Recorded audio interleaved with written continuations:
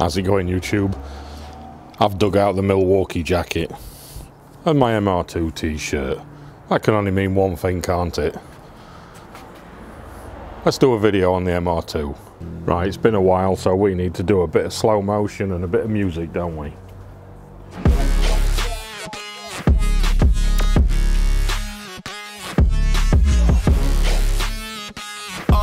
I do the dash, on my way to the bag, boy, you know I push the gas.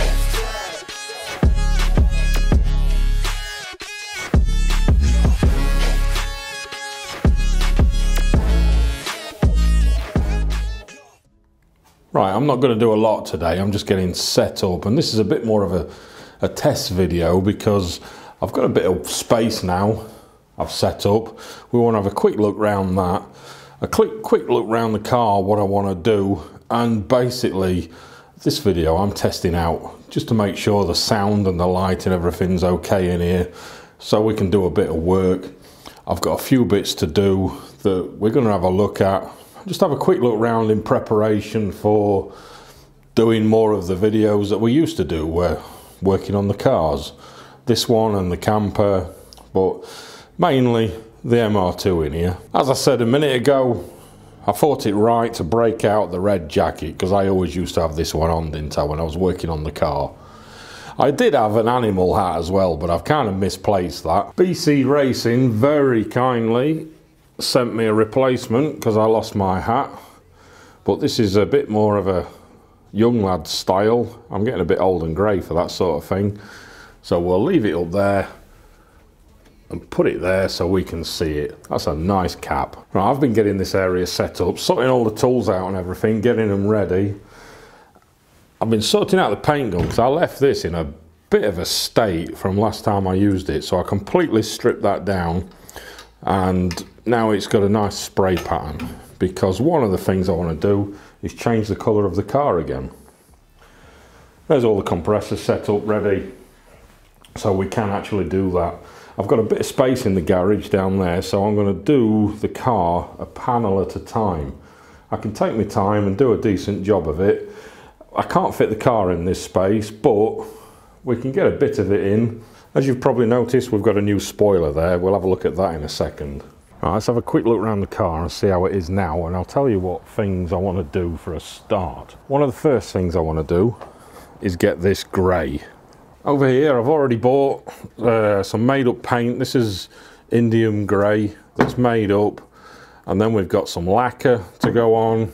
I've got another sun visor from Status Error to go on. I bought this ages ago, so we need to get that to go on. Got some new air fresheners as well because mine ran out.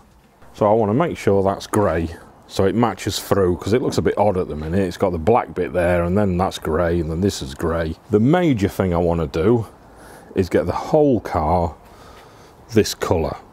So I want to change it to that grey. So I'm going to take these panels off a panel at a time and paint them this indium grey. So the whole car will be that grey, with exception some black bits on it that we'll sort out later what we're going to do. Right, this car has currently got the Luxury Parts Monocraft X Mark 1 or version 1 body kit on. That's going to stay on there, but I thought I'd just tell you that's the kit that's on there. These vents are homemade vents. Right, I'm going to do something with a wheel colour, but I don't know what yet. It might stay like a bronze, or I might go white or something. Comment below what you think that'll match this grey nicely.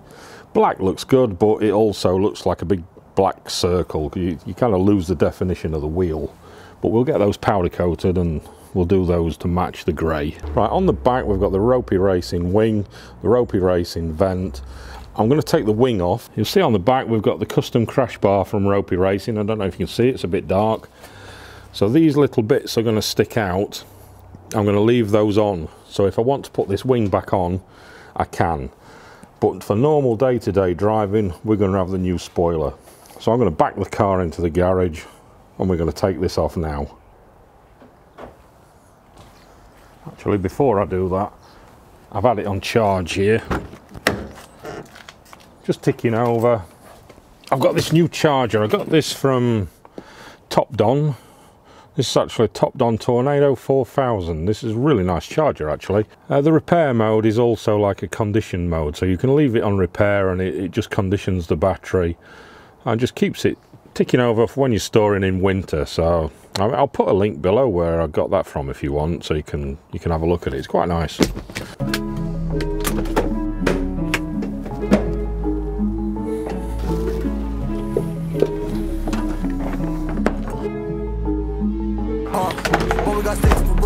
We looking out for the opposition, we don't do this for mass appeal.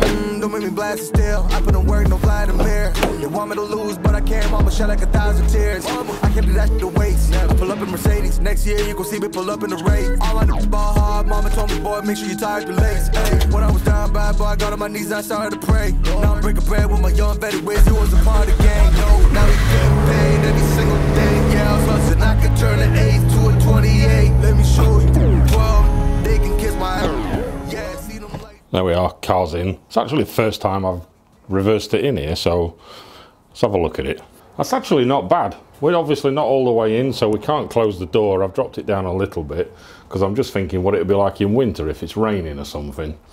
But that's not bad at all. We've got the back end in, which would give us enough room to work around the engine if we wanted to, or I can spin it round and bring it in the other way if we wanted to work on the front end of the car, which is perfect. And for painting, I'm going to take the panels off. So I'll take this bumper off, I'll bring it in here, I'll get one of those little workmate bench things, and we've got the compressor so we can sand it down and then spray it.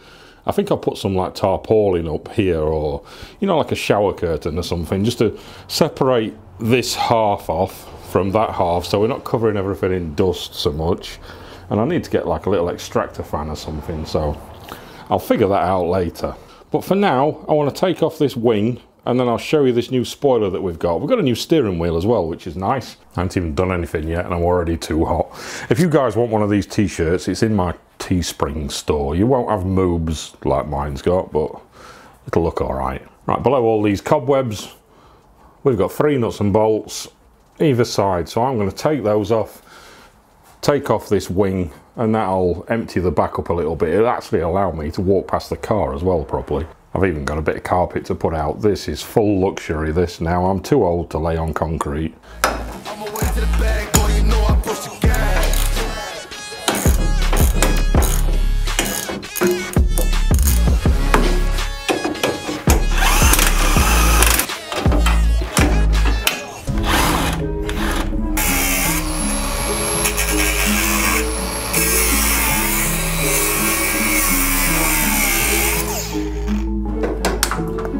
For some reason the nut was spinning, so I've had to cut the nut off.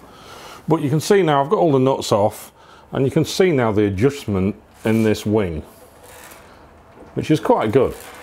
So it's got a lot of angle of attack, so you can adjust it forwards and backwards there, and then obviously you can adjust the top angle here, so there's quite a lot of adjustment within the wing.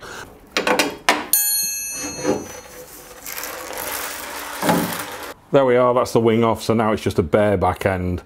We've got this spoiler over there, we'll have a look at that in a second. One of the other things I want to do is this diffuser that I made. I want to take that off because I've seen a Lotus one that looks a bit more proper rather than homemade. So eventually I'd like to get that one and get that one down there. And I'd also like to build a new exhaust. There's a million things I'd like to do. But what we definitely are going to do is that spoiler there. This is a JDL ducktail, this one. I didn't want the normal Toyota ducktail because the Toyota ducktail, for me, it sits on here and it comes straight out. So it's a bit more subdued, which is okay for the stock car, but not so much for this one. The JDL one, you can't actually buy this anymore, so I'm sure I'll get a million questions about it. The JDL one, it sits on the engine lid, and it's got a lot more angle of attack. So if I try and get that to fix on, let's see if I can fix it on with something so you can see. Right, there we are, I've masking taped it on. If we have a look from down here, you can see the angle. It sticks up nicely. So it's a nice little spoiler, finishes the back end off. I can also fit that behind the wing so the wing can still sit up here if I want the wing on. That should finish off the back end nicely, just for everyday driving. That should be quite nice on the back end. That we get all this grey. I need that grey, so I need to get myself a little workbench first. What I actually ought to do while I've got this taped on is try and get some fixings in if I've got some bolts. I bought this for a job I did on the camper. This is a little nut riveter, so I can drill the back and put these little nut rivets underneath the spoiler, so I can get some, I think these are M6, these ones, so if I can find some bolts I can drill those and get the spoiler so it fixes onto the back. Right, I've just looked through all my piles of little boxes and stuff, and I've found some fixings here that go in these, I think blind nuts or nut rivets or whatever you want to call them. So I can fix them into the spoiler and then we can get something to bolt to. I've got 4 of them, so that should be plenty. I think it's a M8, maybe. I'm sure that's an M8 that we have to drill it out to for the M6 nut rivets. We'll find out in a second. So I'm going to put some more tape on this and then I can lift the engine lid up and we can have a look where to get some fixings. Obviously we need to get them far enough away from this front lip because this will be too thin and the bolt will come straight through, so it wants to be at the back edge somewhere or halfway. I can put some sealant under it anyway to hold it on. We just need something that's going to pull it in nice and square. So I'm going to see if I can get this square and tape it on a bit better so it holds before I lift it up.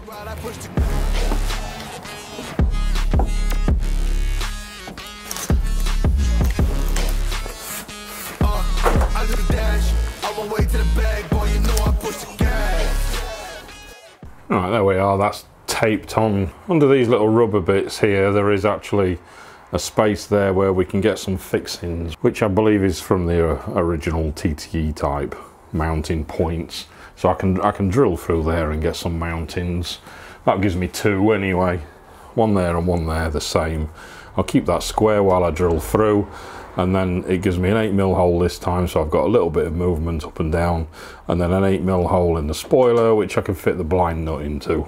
Right, it's not the thickest point where it is. I might have to cut down the bolts a little bit, but the nut rivet should go in fine. Let me drill through there with some holes and we can get some mounting points then. I'll just take off this tape that we've got on, and then we can get these blind nuts on then. It is possible that the bolts I've got are a bit too long anyway. We'll find out.